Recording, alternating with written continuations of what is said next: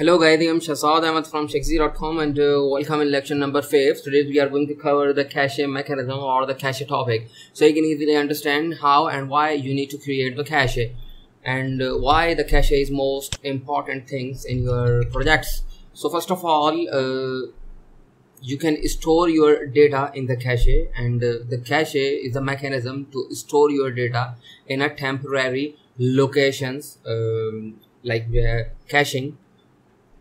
Why you are storing the information in the temporary? Because of the future request for the data can be served faster. For suppose if you have a query, like you are listing, go to your Codeigniter.com. I'm just telling you, you are fetching, or suppose this is your project, you are fetching all the information from the database. Whenever someone hit the your website or send the request to the browser, oh please show me the Codeigniter.com, that means the same query executing again and again. So why you are performing the same query? Because every query has a effect or has a cost. So that's why you have, if you have a single query and you are performing the same operation again and again. So why you are performing the same operation again and again? The cache mechanism is available, so you need to add the same information in the cache, and you can serve from the cache file or from the APC like alternative PHP cache. So don't worry about it, we are going to create. So first of all, I need to create the method. I'm saying cache, and now I'm saying I have to load the driver. First of all, this load, I'm saying driver. So it takes two parameters. First is the name cache, second is the associative array. I'm saying adapter. I'm saying adapter. This is APC. Use the APC, or if the APC is not available, then use the backup and store the information in the file. Now in this way you can load the cache. Okay, so how can you store the cache, or how can you store the information in the cache? So first of all, before storing anything in the cache, you have to check the cache is also available or not. For suppose I'm going to create the cache named Shexy, and I'm going to store some information in the cache. But before doing this, I need to check the Shexy is also available or not. As you can see, this is the cache folder. In the application folder, you have a cache folder. You always store your cache in the APC. First of all, alternative PHP or the file. So the file based cache. I'm saying, oh please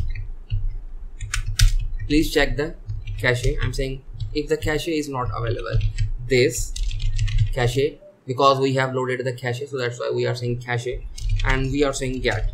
I'm saying get the cache. If the cache is not available, then save the cache. Okay, I'm saying this cache, and I'm saying save. So using the save method, you can store some information in the cache. It takes three parameters. First of all, the name of the cache. Second, the values or the data of the cache which you are going to store in the cache. Third, how much time you need to store the information in a specific cache. I'm saying the name is the cache, Shexy is the cache name, and I'm going to store something here. For suppose you can store the string, integer, associative array, whatever you want to store. It's totally depend upon you. In this time I'm I'm saying my array, and I'm going to store the array inside here. I'm saying 1 and this is 1. Now comma separate, I'm saying 2, and now I'm saying this is also 2. Now I need to store the associative array here, so you can pass the data in the second parameter. Third, you need to add the minutes, so I'm saying 5 minutes. Store the cache for 5 minutes. 5 minutes. Now how can you check that? I'm saying this cache get the cache. I'm saying get the cache shigzy, and we have the my for suppose show cache variable, and in this time it's a null variable. That means we are going to store something here, and now I have to add the var dump show cache. Go to your page, home controller and cache mechanism, because we have a home controller and we have just created the cache method. Hit the enter button, so as you can see it's saying null. Now hit the okay, that means you need to store also the information. Okay, I'm saying show cache, refresh the page. So now as you can see it's saying 1 2 3 because it's fetching the cache from the this file, because APC alternative PHP driver is not available, so that's why it's creating the cache, the file based cache. The Codeigniter is using currently the file based cache because I'm connected with my localhost environment. So how can you check either the APC driver is connected before storing anything in the cache? So in this way, using the save method you can save the cache, using the get method you can get the cache. So now I'm saying, I'm just commenting this, use the comment, and now I'm saying how can you check the driver. I'm saying if then else, I'm saying driver is not available, and here I have to say after checking, I'm saying driver is, and what is the procedure of checking the driver. This I'm saying this caches, and now I'm saying APC is supported.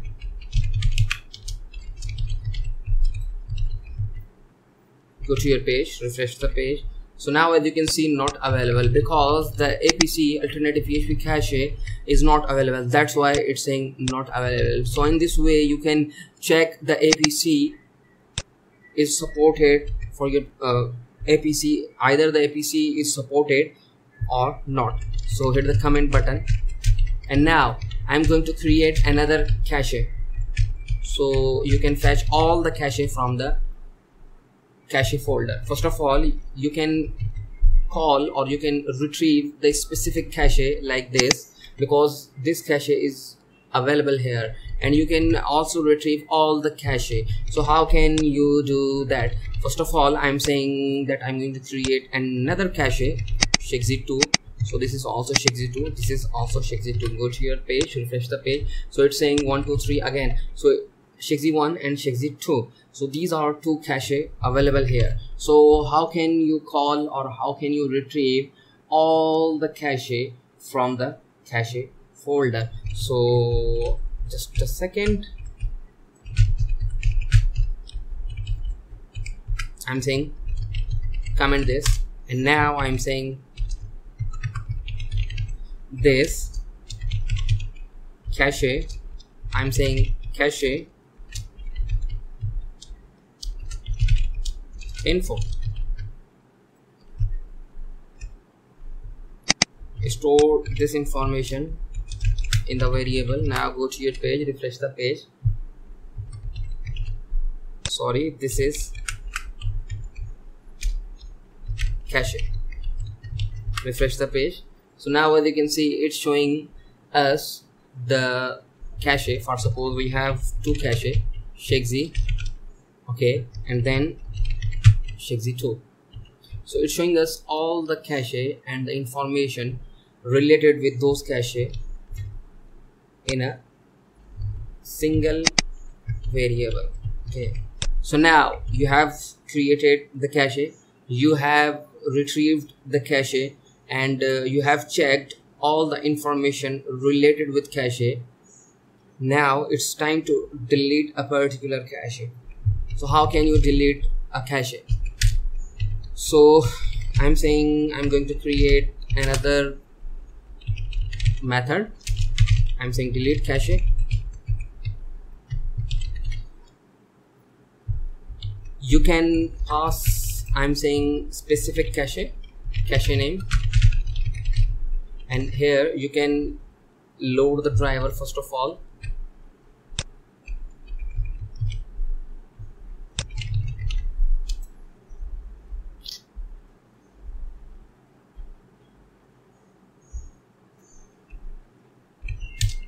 I'm saying this cache delete. You can provide the cache name here. I'm saying status.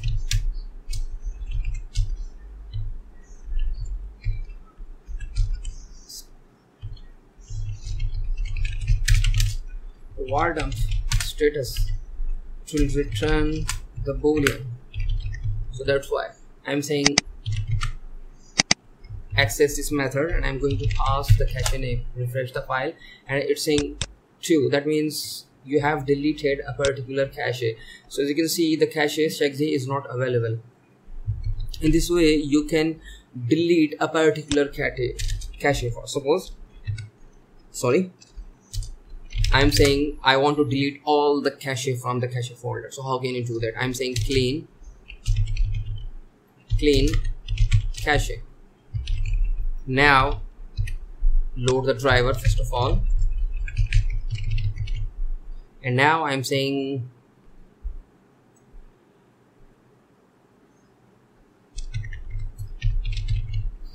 this cache clean. So you can use the clean method to clear your cache, and you can store the cache. It will return the true or false or the boolean. So I'm saying status, and I need to use the status variable.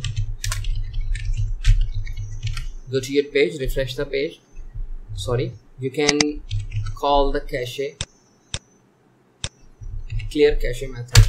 Hit the enter button. So as you can see, it's saying 2. So that means you have successfully cleared all the cache from the cache folder. So in this way you can store your cache, you can retrieve your cache, you can delete specific cache, or you can clear all the cache from the cache folder. And also you can check either the APC alternative PHP driver is available or not.